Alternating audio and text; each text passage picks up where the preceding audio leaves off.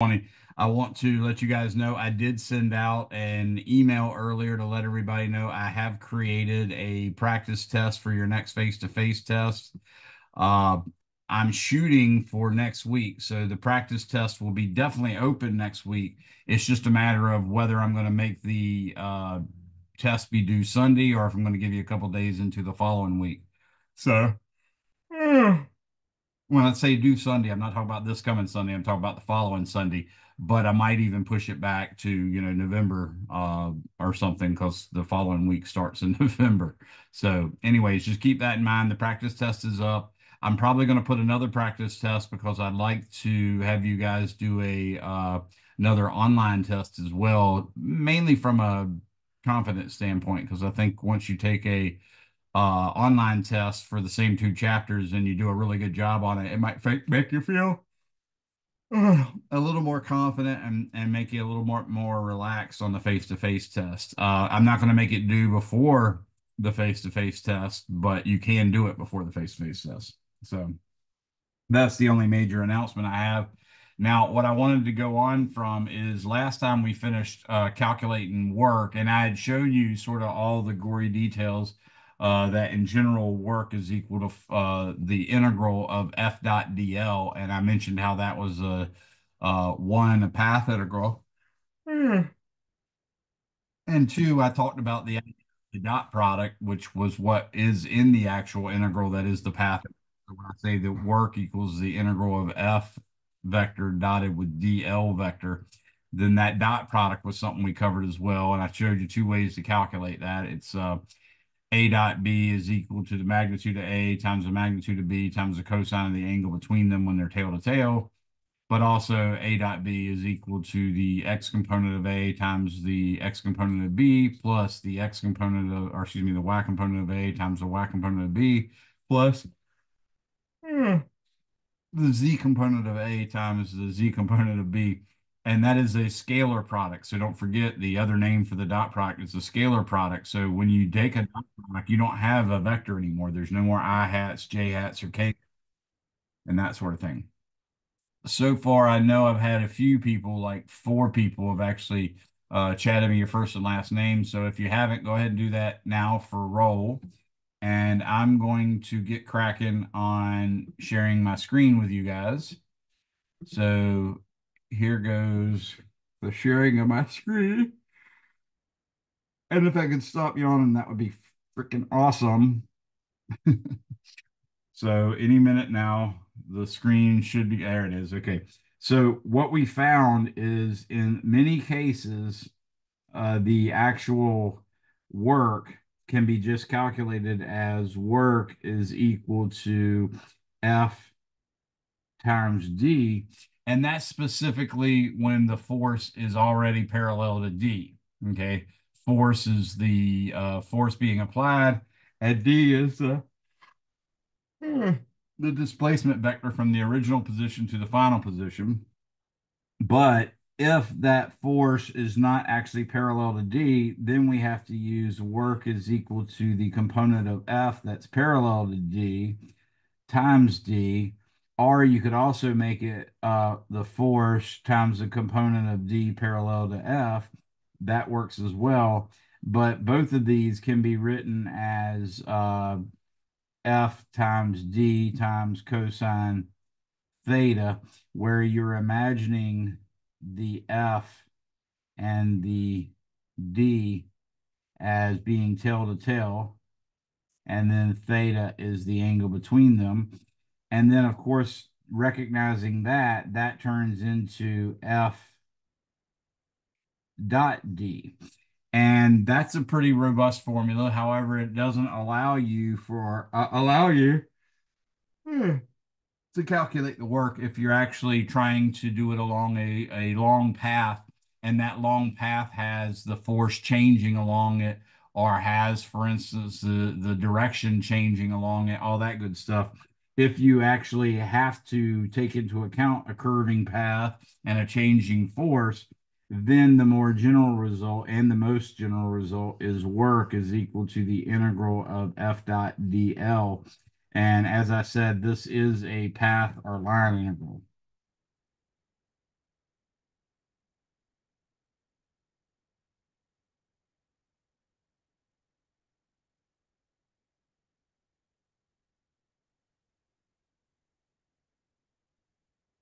Okay. So, for instance, if you were to write the force as, let's say, F sub x, meaning the x component of the force, which is a function of x and y, I hat, plus F sub y as a function of x and y, j hat, then this would obviously be a two-dimensional problem. If you had a three-dimensional, then you'd also have a fz, and you might even have f as a function of x, y, and z. But the reason I'm pointing this out is, for instance, you could have a work problem you're trying to solve, and the work done is done as an object moves, let's say, from the origin, which is the point 0, 0, to let's say 1, at which it becomes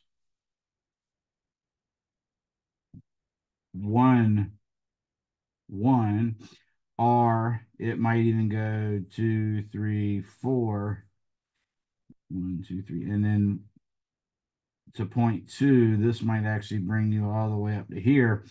So you could actually be computing the work done in moving along this path. And this path has an equation y equals x squared. So if you, to make it a line integral,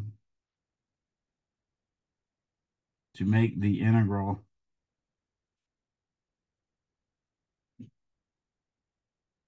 take place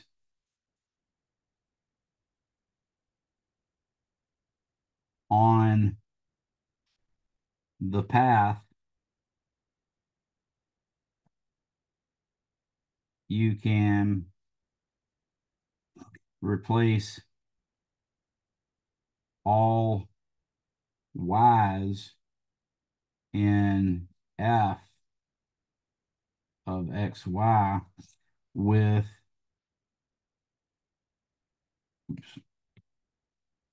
with x squared, because y is x squared literally is the definition of the path. Now that also means if dl was actually equal to dy j hat, then you would actually write dl as equal to 2x dx j hat. So that's a way you can go about implementing that the integral takes place along a specific path. The equation for the path was y equals x squared, so you replace all the y's with x squared, and you replace the dy's with 2x dx. If you had an equation like y equals 3x plus 4, then you would replace dy with 3 dx. Or if you had y equals negative 4x, then you'd replace dy with negative 4 dx, that sort of thing. So that's something you do. The other thing you have to do is you must, well, let me not write it this way. You must choose the, or choose to show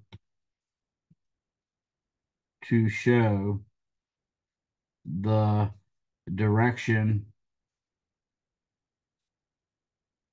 of integration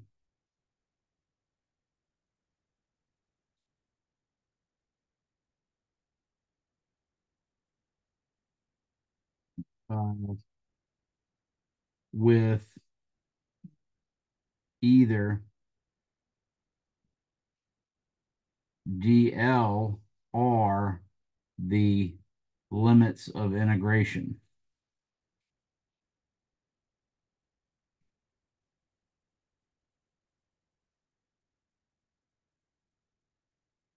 Uh, Whichever you choose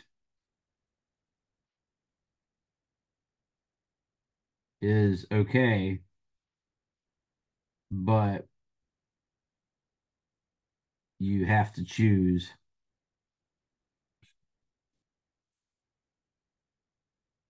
exactly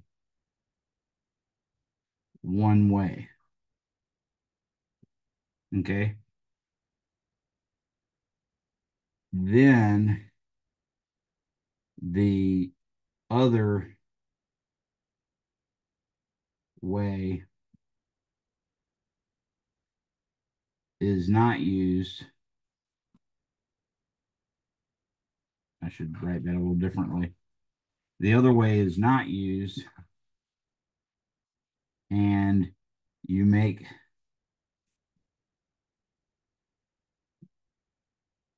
that just go.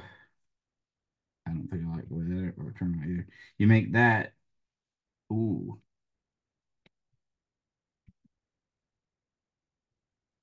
that other way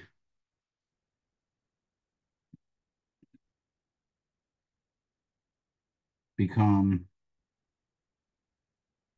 increasing in the, let's say I don't like that wording either. Then the other way is not used, and you make that other way, uh, let's say point in the direction. Make that other way point in the positive coordinate direction. So what I mean by that, thank you. What I mean by that is, for instance, in this case, we're going in the direction of increasing x. That's clearly the integration direction we're going. So I can choose, for instance,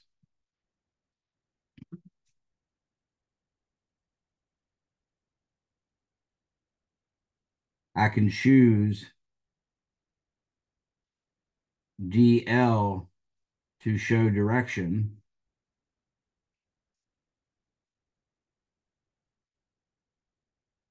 Then my uh, my limits of integration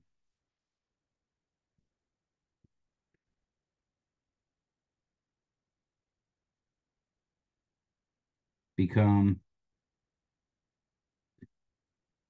integral from x equals 0,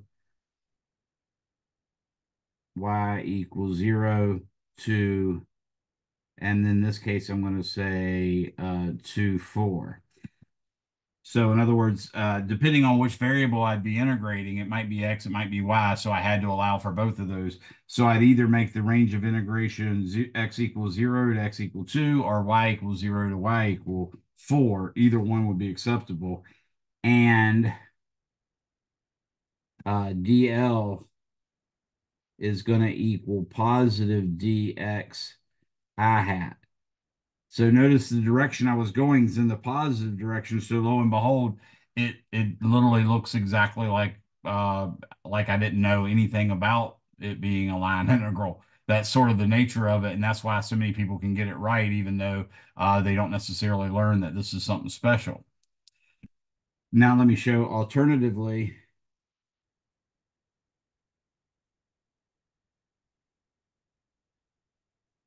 Alternatively, I can use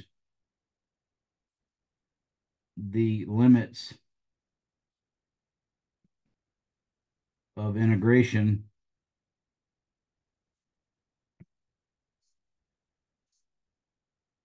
to show direction.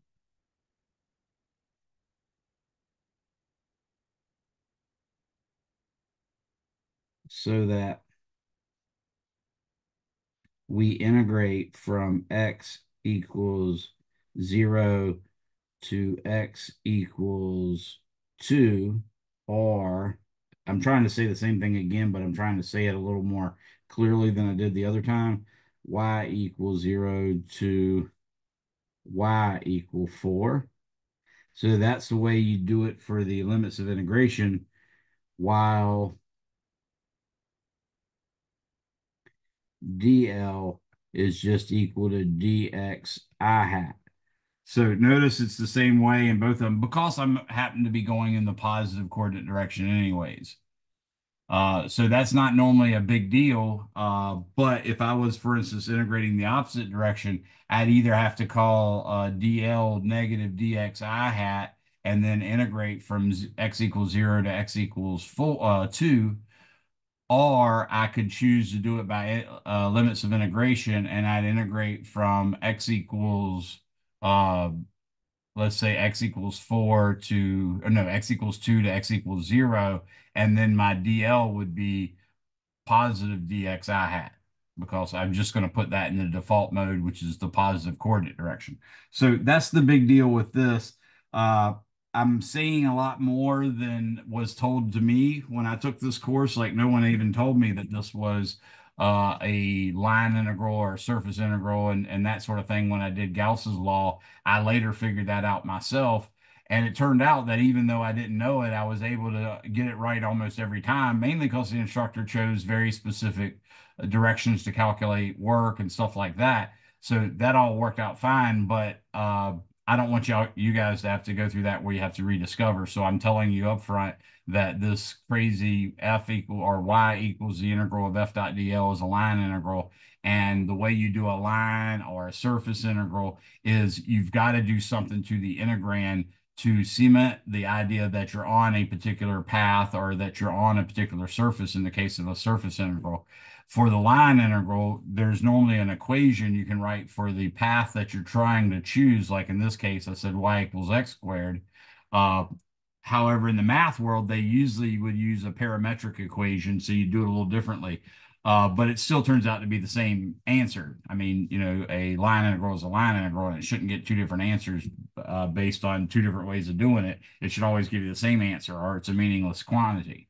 So, with that in mind, the way we do it is we do try to lock the integrand down to the actual path by replacing all the y's, for instance, with x squared, if our path was y equals x squared, and replacing the dy's with 2x dx and that sort of thing. But we also have to specify the direction, and we can choose to specify the direction with dl. And if we choose to do that, then dl should point in the direction we're going, while the limits of integration are just going to go from low coordinate to high coordinate. Or you may choose to let the limits of integration show the direction. So the limits of integration would go from the first position to the final position, whereas DL would just point in the positive coordinate direction. So now that we've got all that wording done, I want to actually show you a specific example.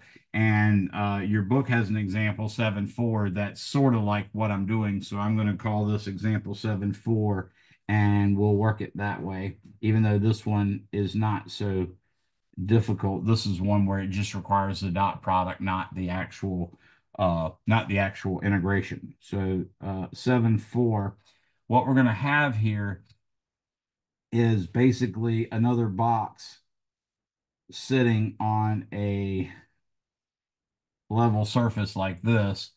I'm going to imagine the displacement vector D that's supposed to take place actually has a magnitude of 100 meters. So the magnitude of D is equal to 100.0 meters. And that way I wrote that so that it would have three sig figs.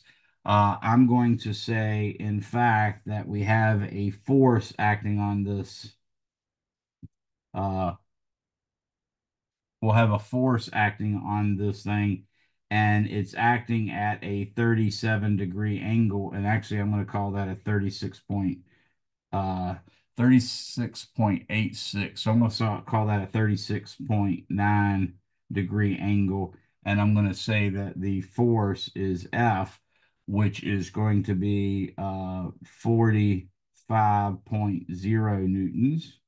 Okay. So that's the actual magnitude of that. And that should be sufficient. So what I want to calculate is uh, what is the work done And specifically, I'm going to do the work done, and I'm going to use a dot product to do it. So solution,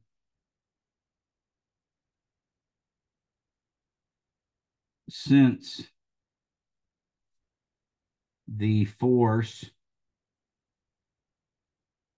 does not change,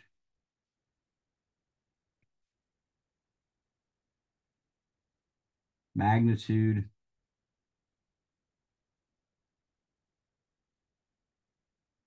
or direction,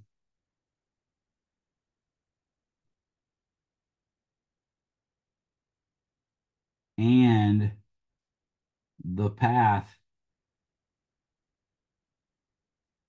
is straight,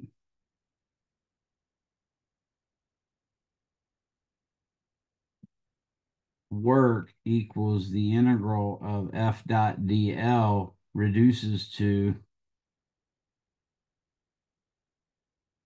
oops, that was just terrible. I don't even, reduces to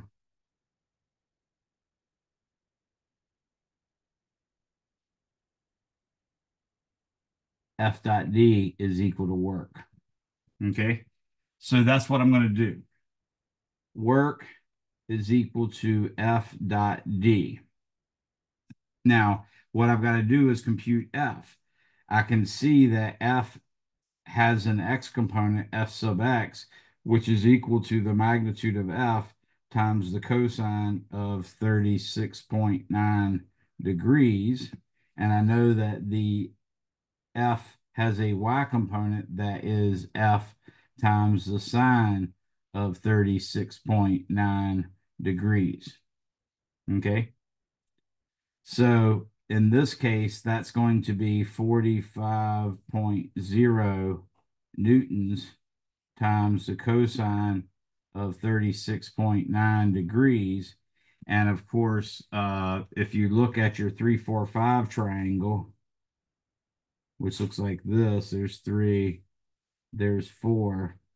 This angle right here is 36.9 degrees. This side is, oops, that was supposed to go up a little higher. Sorry about that. And yeah, let me just draw this a little bit easier.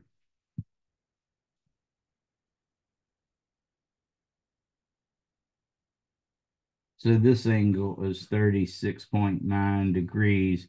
This side is 4, this side is 3, this side is 5, and obviously the cosine of 36.9 is 4/5. So if I divided 45 by 5, I'd get 9, and then I multiply that by 4, I get 36. So this should be 36.0 newtons, and Fy should be 45.0 newtons times the sine of 36.9 degrees.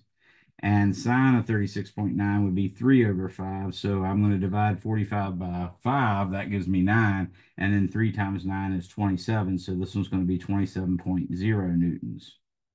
Okay. Now that I have that, I can say that F is just equal to 36.0 newtons I hat plus 27, oops, plus 27.0 newtons J hat. And I can also say that D is going to be 100.0 meters, all of that in the I hat direction. Okay. So now I've constructed a F vector and a D vector. So now I can work out work is equal to F dot D, which is going to be 36.0 newtons I hat plus 27.0 newtons J hat. I'm going to put a square bracket around that and then separate it by a dot and then put 100.0 meters I hat like that. Now, you can actually just apply my formula. Remember, the formula for the dot product is a sub x, b sub x, a sub x times b sub x plus a sub y times b sub y plus a sub z times b sub z. But you can also do it by just applying the distributive property across this. And there's a reason why I'm showing you this. So what I'm going to do is I'm going to FOIL this, even though I don't technically have two terms in the other one, but this first term has to hit that, and then it has to, would normally have to hit another one, but it doesn't have another term over there. And then I have to let this second term hit it as well. So upon doing that sort of FOIL method, I think you'll see something that's kind of interesting. So what I'm going to get is 36.0 newtons times 100.0 meters. That 100 is supposed to be uh, only 3 sig figs. Now, what I've done is I've automatically pulled the 36 newtons and the 100 meters to the left-hand side, and now I'm just going to let the I hat do a dot product with the I hat from the other one. Okay, that's because the dot product is a linear operator, and you're allowed to pull the constants out in front and then just let the dot product act on the vectors itself. So that's what I got from 36 hitting the 100 meters. Now I've got to let the 27.0 newtons hit the 100 meters. And in this case, it's going to be plus 27.0 newtons. Again, using the linearity of the dot product, I'm going to pull the 27 newtons and the 100.0 meters out in front. And then I'm going to let the dot product act, which is J hat dot I hat. Okay. Now, the reason I do this is so you can see that the individual dot products of the I hats and J hats and K hats is a trivial thing to calculate, and you can see why the formula works the way it does. 36 times 100 is 3,600. Whoa. So I'm going to write 3600, and that comes out to be newtons times meters. And then I hat dot I hat is the magnitude of I hat. Remember, all vectors with a hat on top of it are unit vectors. So I know I hat has to have a unit magnitude. The other I hat, of course, also has a unit magnitude. And since they're identical vectors, the angle between them has to be 0 degrees. Of course, the cosine of 0 is 1. So this whole thing becomes just 1. The 3,600 times Newton meters times I hat dot I hat is just 1. And then the other one is 27 times 100. That'd be 2,700. But J hat dot I hat is quite different. I've got a 1 for the J hat magnitude. I've got a 1 for the I hat magnitude. But I hat and J hat are different by 90 degrees. And the cosine of 90 is equal to 0. So this would be plus 0. But you finally get that it's 36, or I should say 3.60 times 10 to the third joules, and that's because 1 Newton meter is equal to 1 joule. Anybody have any questions on that? Okay, so keep that in mind. That way that I just computed the dot product is something that can come in handy. I will show it to you rather quickly this way. So let's say A dot B, we know that's supposed to be AX I hat plus AY J hat. Of course, we'd also have a third term, but I'm just going to do 2 because it'll make it a little shorter. And I'm going to dot that with BX I hat plus BY J hat. And then I'm just going to do the FOIL, which is first. And then that gives me AX, oops, that gives me AX I hat. That X is a subscript, by the way. So let me write it down lower to make sure.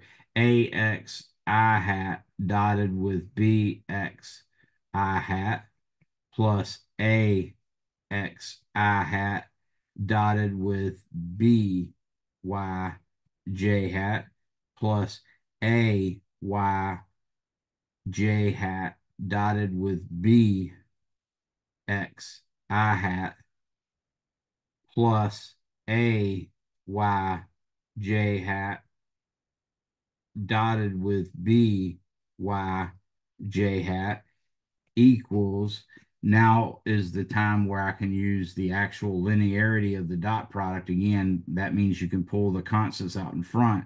So this first term is going to become A X B. Well, again, I'm writing the X is too high. The first term is going to become A X B X times I hat dot I hat, which we know is just one, plus A X B Y times I hat dot J hat, which we know is zero, plus A Y B X J hat dot I hat, which is zero, plus A Y B Y J hat dot J hat, which is one. So you see that it does ultimately just equal AXBX plus AYBY. Okay, so that's just a little extra bit of information to tell you. We did the first, then we did the outers, then we did the inners, and then we did the last, like that. Okay, so specifically, this is the first, this is the outers, this is the inners, and this is the last. And this is the first, this is the outers, this is the inners, this is the last. And this is the first, and this is the last. So the outers and inners turned out to be zero. Any questions on that? So I went way in more detail than was really necessary, but we got a new problem now. We did example 7.4, and I also further showed you how we got that crazy formula. A dot B is equal to AXBX plus AYBY plus AZBZ. No questions? All right, let me make sure I'm looking at my chat. Everybody should have already chatted me your first and last name. If you haven't, please do that before you forget. Now I'm going to go on to the next section, which is where we're talking about work done by a varying force. And your book discusses this not unlike the way I discuss it. So make sure you read that. That might further help elucidate what you're trying to make sense of in this formula and how it's used. So definitely read that section 7. It's only a couple paragraphs that you need to read, and you'll be good to go.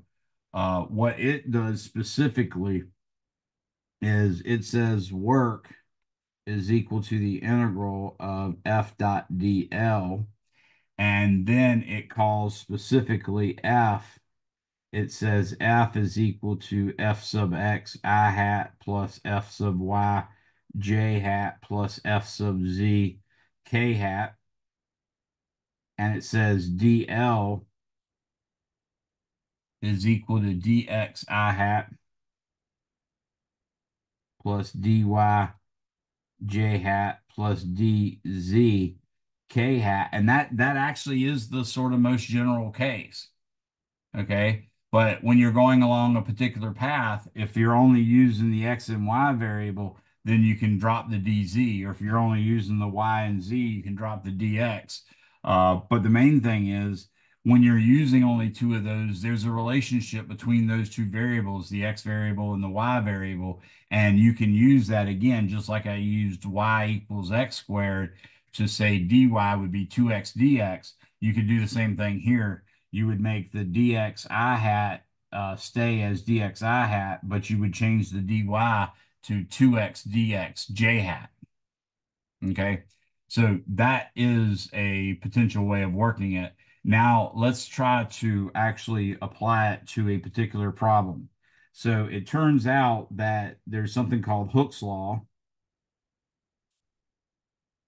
and Hooke's law says that when you apply a force F to any object. So if I try to compress, for instance, a 2x4, or if I try to compress or stretch a spring, or if I try to stretch or compress a 2x4, then the force that I applied will be equal to the negative of a stiffness constant called K times the amount that I actually compressed or stretched the spring.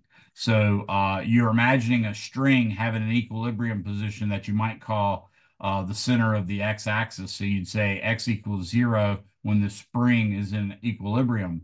And then if I compress the spring, then I'm pushing it to x being a negative number. And what that negative sign in there tells us is that, okay, well, he's going to put a negative x in for, or a negative number in for x.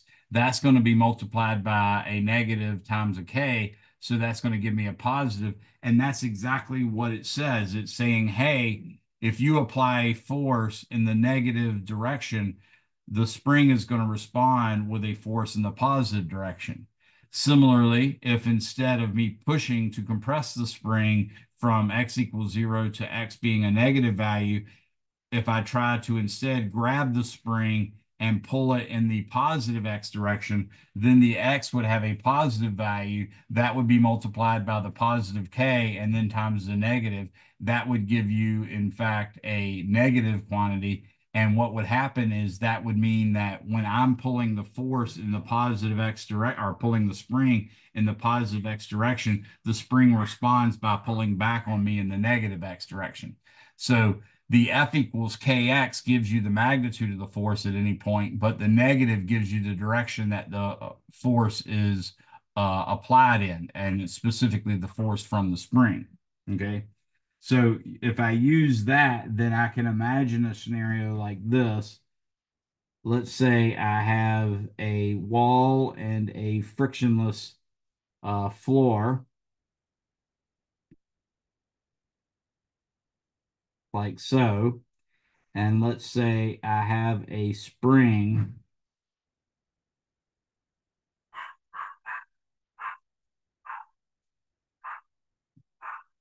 that has an equilibrium position on this mass M right here.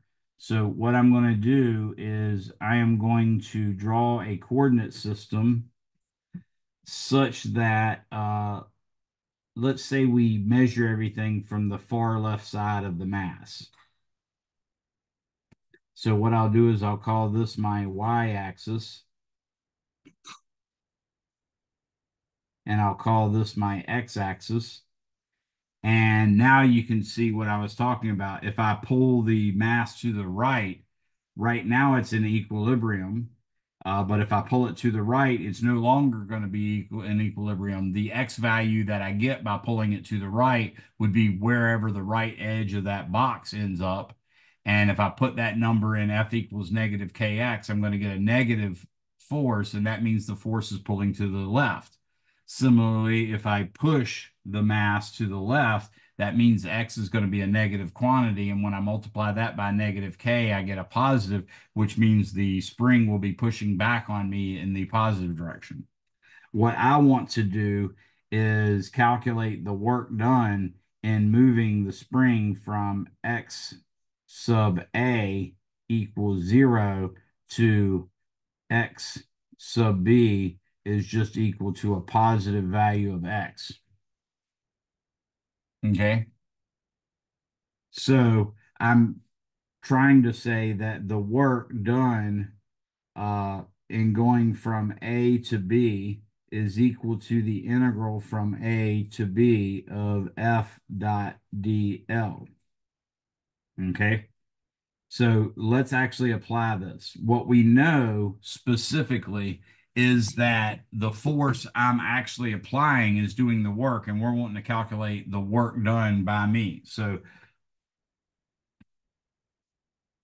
what is the work done by my force.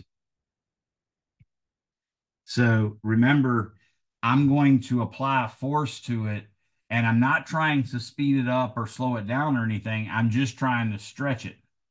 So if I apply a force to the right to pull the mass to the right, then the spring is going to pull back to the left, but the magnitude of the force that the spring is going to pull back on is K times whatever amount I stretched it. I want to do just that amount, because if I do any more, then I have a net force and that's going to cause the mass to accelerate. I want to just come up to that where it doesn't accelerate. And then like I can wait for, some random atom to fly by and bounce into the mass. That will push it a little bit to the right. And then I do it again, wait a little bit. So in doing this calculation, I'm going to assume the magnitude of the force I have to have for a given x is just k times x. And I'm dropping the negative because my force is actually pointing in the positive direction here. So I'm going to say this is equal to, this is equal to an integral of the magnitude of the force is k times x. And in my case, it's going to point in the I hat direction. Now, here's where I choose. Do I want my DL to point the direction I'm integrating, or do I want my range of integration to do it? I'm going to do DL. So let DL show direction. That implies DL is going to be positive DX I hat. So I'm going to go ahead and put this in and say positive dx I hat. Now, since I did that, my range of integration just needs to go from small number to large number. My small number is 0. My large number is just plain positive x. Okay. So I can again use the fact that the dot product is a linear operator, and the fact that the k is a constant allows me to pull the k out in front of the integral, and I'm going to get the integral from x equals 0 to positive x, and the result is going to be k, or excuse me, x dx times I hat dot I hat, which of course is just 1. And then the integral of x dx is 1/2 x squared. So I get 1/2 k x squared. And then I have to evaluate that from x equals 0 to x equals positive x. Clearly, the x equals 0 gives me 0, but the other case, I get 1/2 k x squared. Okay. Now, if I try the other way, I could also do, let's say, work equals, let's say, from C to D equals the integral from C to D. I'm calling this point in the previous part, I called this point A and this point B. And now I'm calling this point right here, I'm calling that C, and I'm calling this point right here negative x. I'm calling this point D. Okay, so setting up the same integral again, I still have the magnitude is going to be kx I hat, and this time I'm pushing in the negative direction. So I really need to write negative kx like that because that's the force I'm applying. And then I've got to choose my DL, either that or my limit of integration to show the direction I'm going. This time I'm going to let the DL show it again. So I'm actually going to be integrating in the negative dx I hat direction. And that means that I need to put my range of integration, or my limits of integration, I need to put them in the positive coordinate direction, or specifically, I need to go from a small quantity to a large quantity, and the small quantity, of course, is, dang it, is negative x, and the large quantity, that's x equals negative x, and the large quantity is x equals 0. So that's what I mean. Again, let dl show direction implies dl is equal to negative dx I hat. Okay. So now I can do that. And when I do it, of course, I get a negative that comes out in front and a k that actually both of the negatives uh, are going to revert to a positive, and the k is going to come out in front as well. And I get the integral from negative x to 0 of x dx times I hat dot I hat, which of course we know is 1.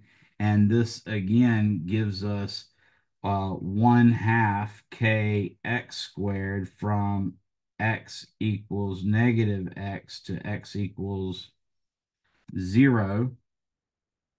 So in this case, you get 1 half k, and then it would be 0 squared minus negative x squared, like that, which gives you a sort of a screw up negative sign. Uh, that shouldn't really be happening there because it turns out the amount of work is actually just 1 half kx squared.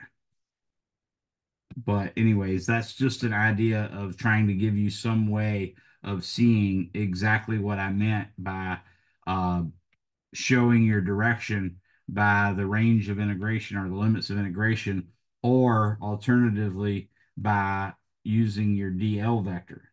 So in this case, I did get 1 half k. I want to try to write it better. This would be 0 squared minus negative x squared, like that. And that, of course, gives you negative k 1 half kx squared, which isn't right. But anyways, that was somewhat useful for showing you what I meant. Uh, yeah, I can't think of any other reason for it to be that. Let me see. I did push in the negative direction because I changed it to there. I did go in the negative direction, so that was a negative dx that way. So that worked fine. Uh, yeah, anyways, I guess that's it. And I guess that's why your book didn't actually take the time to show it in two separate parts, because it falls down and gets you a negative. But I think you learned enough from that to understand what I meant. So hopefully this second part was instructive for letting you understand what I meant by choosing the DL, or the limits of integration, to be to show the direction we're going. Does anyone have any questions about that? Yeah, Jennifer. I do. Was it the answer to the second part 1 half kx squared? Yes, Or the okay, answer in both cases really should be just 1 half kx squared. There's not okay, a negative amount of work to be done there. Uh, got it. so yeah, I don't know why it turned out that way, other than I should have maybe tried it beforehand. But that's it. Anybody have any other questions? So let's say ignore. And I'm specifically, I want to say ignore because that gave me a result that I know is not right. Negative 1 half kx squared. I know that's not right. But the Don't more, the negatives cancel out there? uh, no, because the negative x is actually squared, and it's literally inside the I parentheses. gotcha. That's what I was sort of hoping was going to happen, but I wasn't paying enough attention to realize that it wasn't going to happen that way. So I don't really know how I would have fixed it to not do that. But like I said, use this second part and the first part for that matter to see what I mean by saying that I'm choosing my direction with the DL or with the limits of integration. That was the only reason I did that, was to give you some idea. Uh, when you're always going in the positive direction, there's almost no chance for you to make a screw up on the line integral. Okay. All right. So we did that. And your book, by the way, just did, it went from 0 to X is all it said. and it computed 1/2 kx squared, and it just left it at that. But that doesn't necessarily take into account what happens when you compress it as opposed to expand it or stretch it. So we'll move on from that. Another example. Okay, so let's look at this is example 7.5. And I need my glasses, evidently.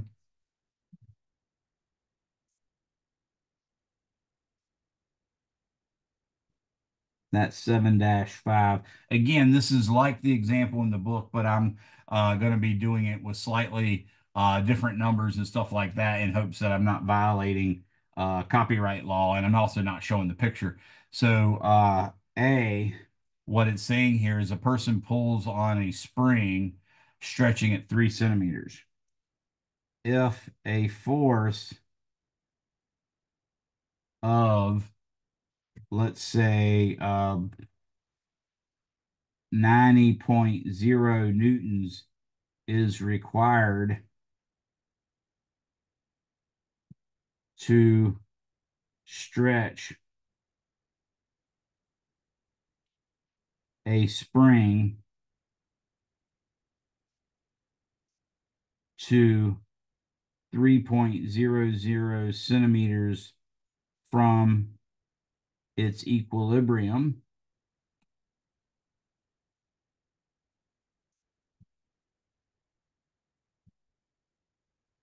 position, then how much work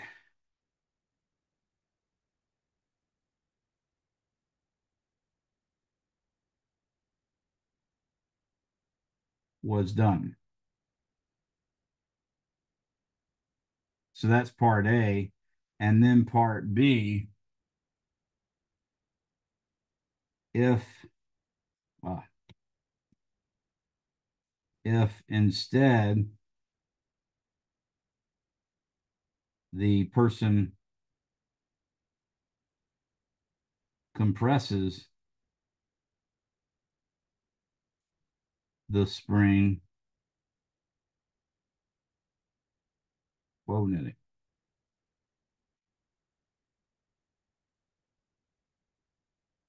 to 3.00 centimeters from the equilibrium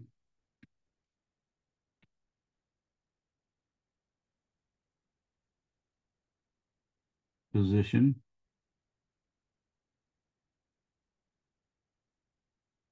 how much work is done. So, solution, we just discovered that the work done in stretching a spring or compressing a spring from a distance x from equilibrium is work is equal to 1/2 kx squared. We also know, however, that 90.0 newtons is equal to K times 0.0300 meters, and that means K is equal to 90 divided by 0.003, or excuse me, 0.3. So 90.0 newtons divided by 0.0300 meters.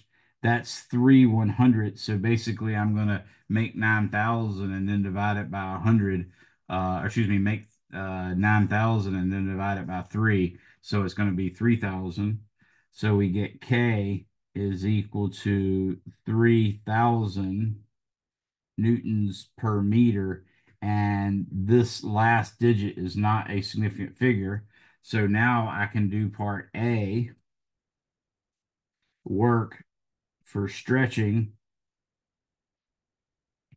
is equal to 1/2 3, which actually I should probably call that 3.00 times 10 to the third Newton per meter. That's the way you're supposed to deal with numbers.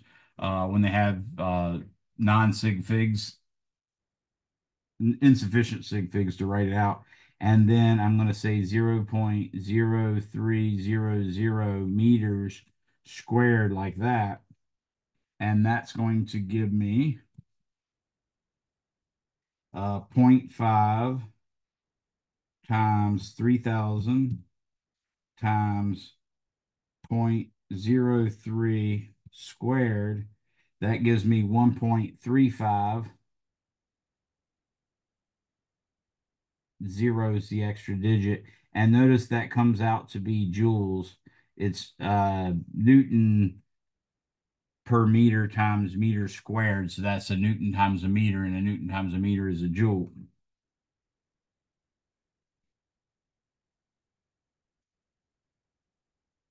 So that's the work done in stretching, 1.35 joules. Now, if I want to do the work done in compressing, it turns out to be the same formula. So work compress is equal to 1/2 kx squared again.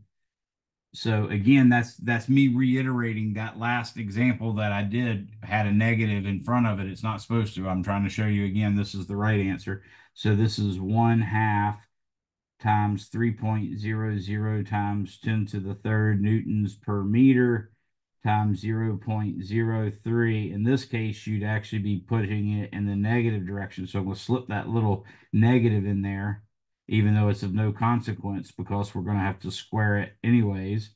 And lo and behold, you get 1.350 joules equals work compressed.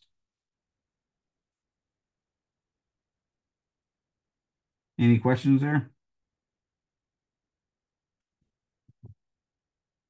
Now, that hook is the Robert Hook that I sort of hinted at when I told you that Newton, when he said, "If I have seen further than others, only because I stood on the shoulders of giants."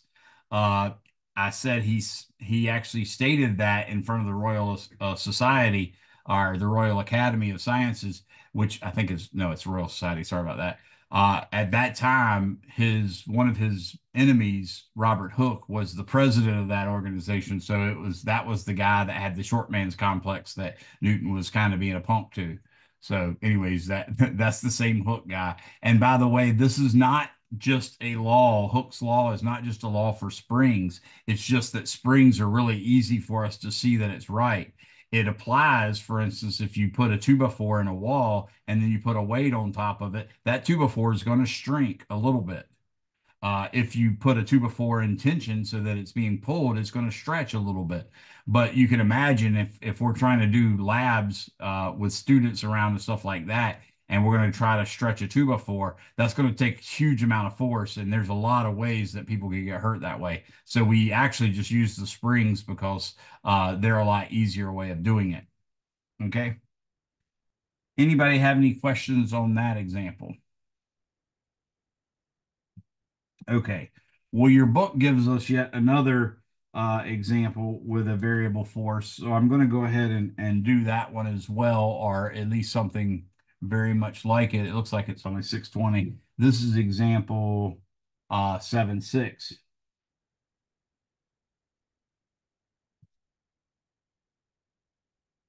So what we're going to do is assume that some particular device applies a force according to X as follows.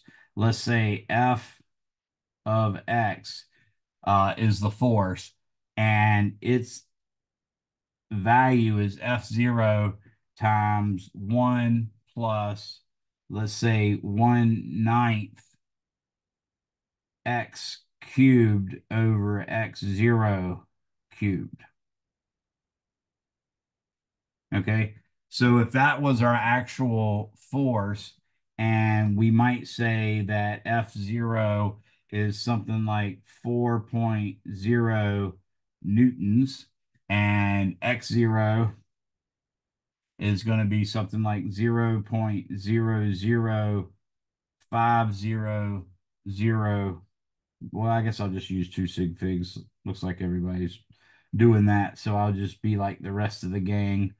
So that's meters there. And I'm going to say from x1 equals 0.010 meters to x2 is equal to 0.030 meters.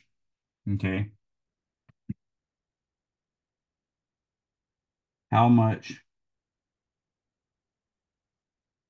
work is done in applying the above force to move, well, an object from x1 to x2. So that's our question. Here's our solution. Work is equal to the integral of f dot dl. We're going to say f is equal to f of x I hat, and we're going to say dl is going to equal dx I hat. Notice I am going from x1 to x2, which is in the direction of increasing x, and the force is going to push in that same direction. So worrying about putting the direction with the DL or with the limits of integration doesn't matter, because in both cases, it's going to be a positive dx I hat, because that's the default if I don't use DL to indicate direction. And if I do use DL to indicate direction, it happens to be positive dx I hat. Similarly, the range of integration is going to be from 0.01 to 0.03 by default. But if I wanted to point the direction I'm going, it would also be 0.01 to 0.03. So we'll just work it out and see what happens. So work is equal to the integral of F0 times 1 plus 1/9 uh, x cubed over x0 cubed. And then that's in the I hat direction, dotted with dx in the I hat direction. Uh, the I hats do what they always do. I'm going to pull the F0 out in front because obviously that's a constant.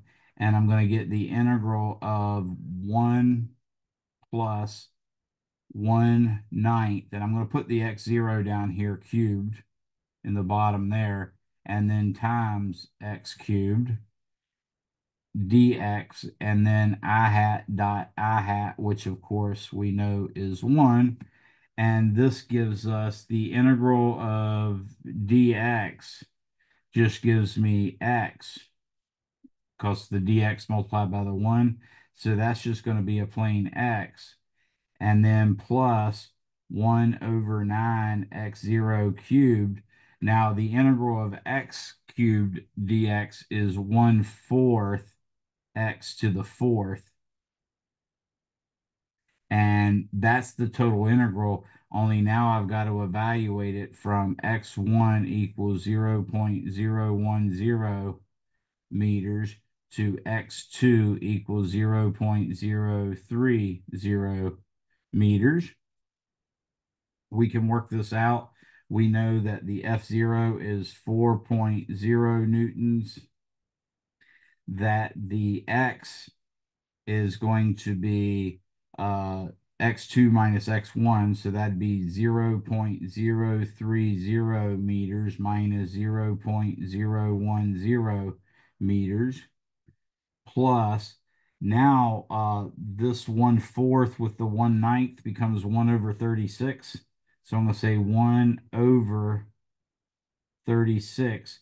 And then the x0 is 0.0050 meters cubed, like that. And now I have to evaluate the x to the 4th from the big number to the small number. So I'm going to say 0.030 meters to the fourth minus 0.010 meters to the fourth, like that. And then that closes off my curly brackets, and I get 4.0 newtons times curly brackets. This is 0.020 meters.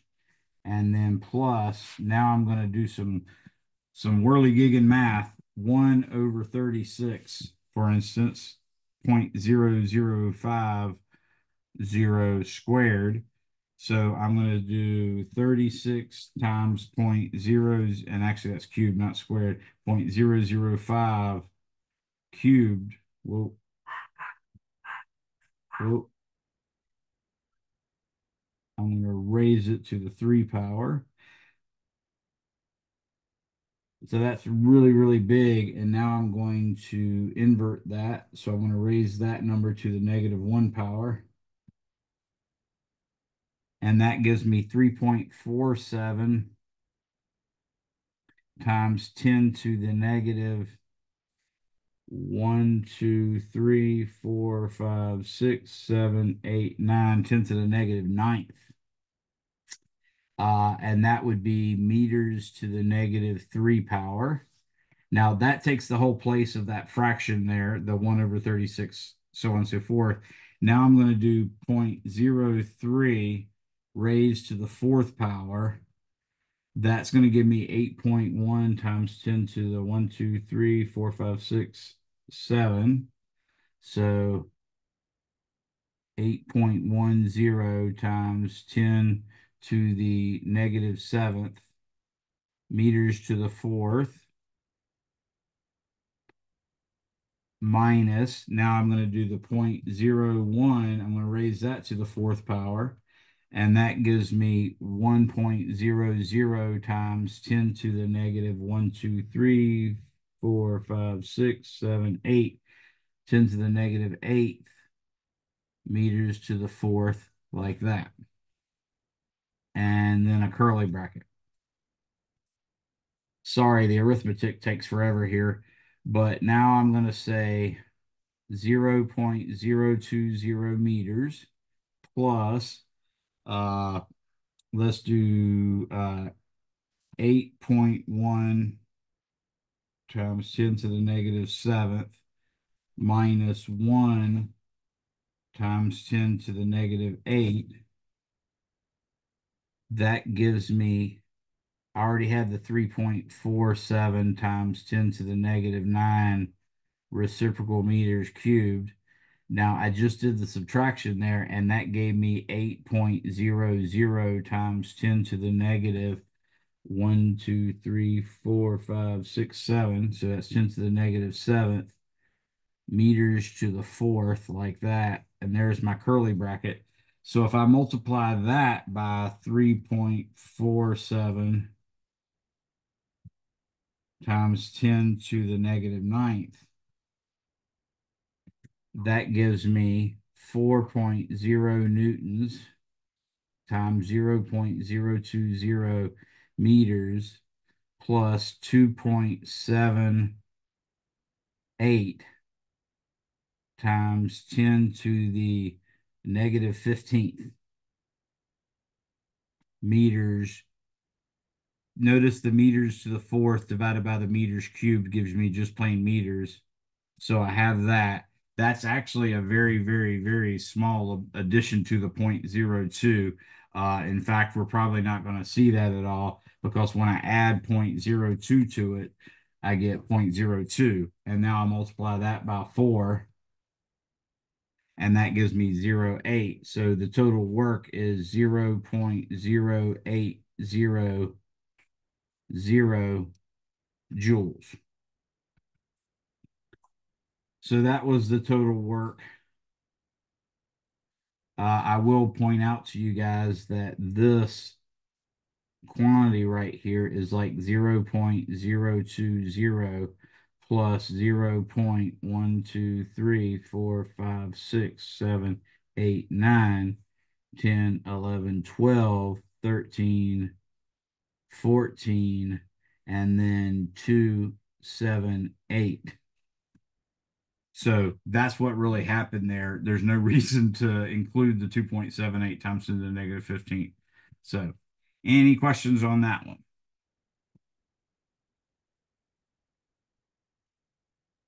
Okay. Well, that calculation of a work using these integrals is what allows us to ultimately define what potential energy is. Because what we're going to do is we're going to discover that there's certain forces in nature that allow conservation of energy. Those forces we call conservative. And what makes a force conservative is numerous things, one of which is if you integrate, in other words, calculate the work done by that type of force in a closed loop, then the work will be zero. Additionally, if you calculate the work done by that force and going from A to B, say, then that's going to turn out to be a difference in a function evaluated at B minus that same function evaluated at A. So it's literally like you can reduce the integral to just a certain function evaluated at the endpoints of the range of integration. That's another condition. A third condition is that something called the curl of the force is zero. And it turns out in mathematics, there's this theorem that basically says if the curl of a force field is zero, then there exists a scalar potential U such that the force F is equal to the negative gradient of U, and those other things I told you were true. So that's ultimately what we're using here. And that's going to come in handy because later we're going to find out that we can use that again when we're talking about electric forces and magnetic forces. And if we want to go back to the gravitational force, since it looks just like the Coulomb force, we know that both the Coulomb force and the gravitational force are conservative forces. I've already done the derivation of the kinetic of the work energy principle. That derivation of the work energy principle is where we got the concept that kinetic energy is equal to 1/2 mv squared, or what Madame de Châtelet called the oomph. That was what her 1/2 mv squared is. She's a very interesting character. I highly recommend you guys looking into the history of her. I think at the ripe old age of like 16, she started translating Newton's Principia from Latin to French. And of course, she wasn't just someone that could know the languages and do a conversion or a translation. She was a person that was building on physics as well.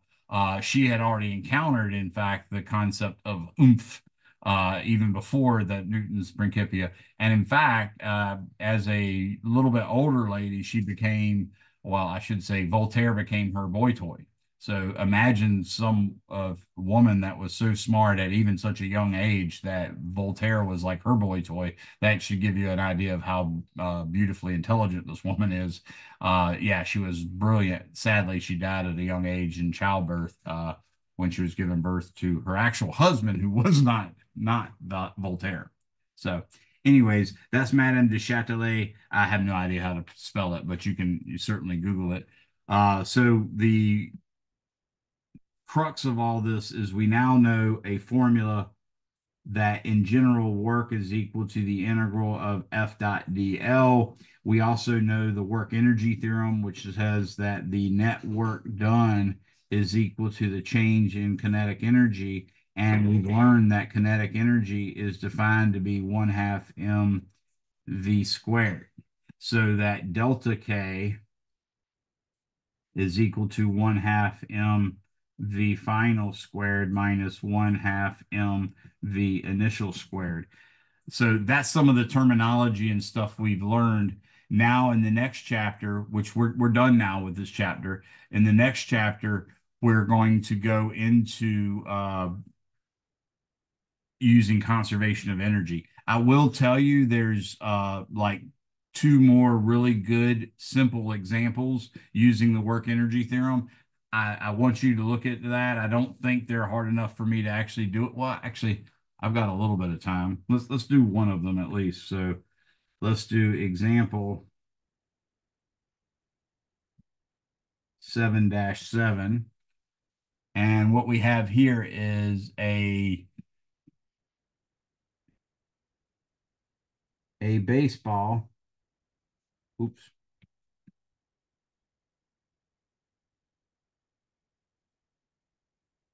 Has a 148.0 gram. Actually, I should put a dash between that. A 148.0 gram mass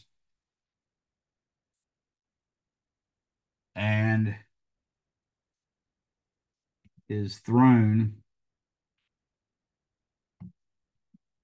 at V equals 25. I'll call that 25.0 meters per second. A, what is its kinetic energy? And B, what is the required net work?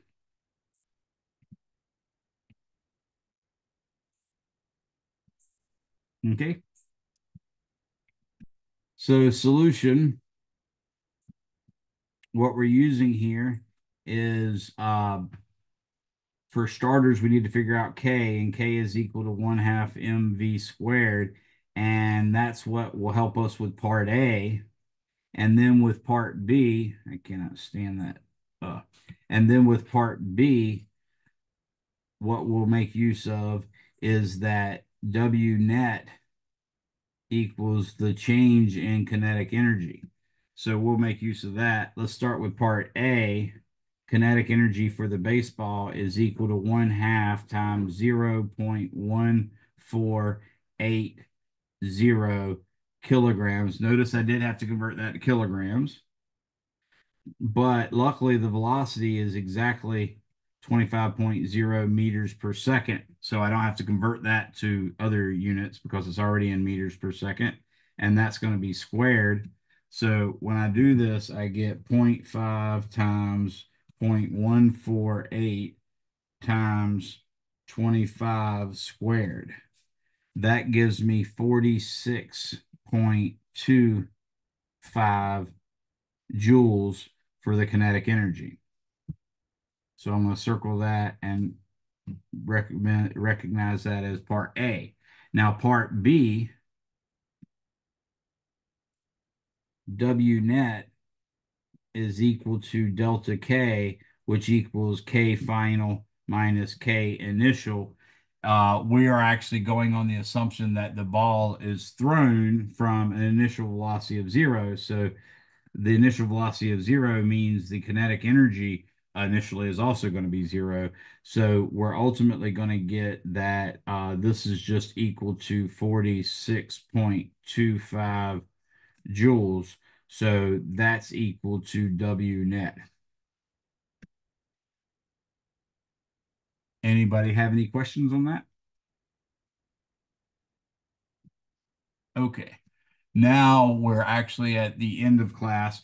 The example 7-8 is the one that I didn't do, but that's pretty trivial. It's just using a car. Example 7-9 is another one, just using a car. And example 7-10, I might do some more of these next time, but I'm definitely considering this ended. You should be able to go ahead and work all the homework problems for chapter 7. I want to say that's due Sunday, but I think I'm going to go ahead and since you guys meet on Mondays and Wednesdays, I want to make it due Tuesday night. Okay. So that gives you a little bit more time. But I think it's good enough. I will wait here for the last person to leave in case anybody has any questions, but you guys are all free to go. If you didn't already chat me your first and last name, please do so. But thanks for coming, everybody. Thank you. Have a good night. You too. Thank you. Thanks.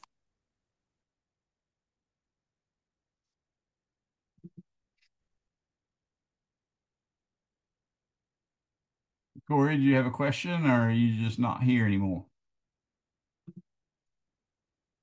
Looks like he might not be here. So I'm going to go ahead and end it. Bye, everybody. Bye bye. Oh, gotcha. Thanks, Corey.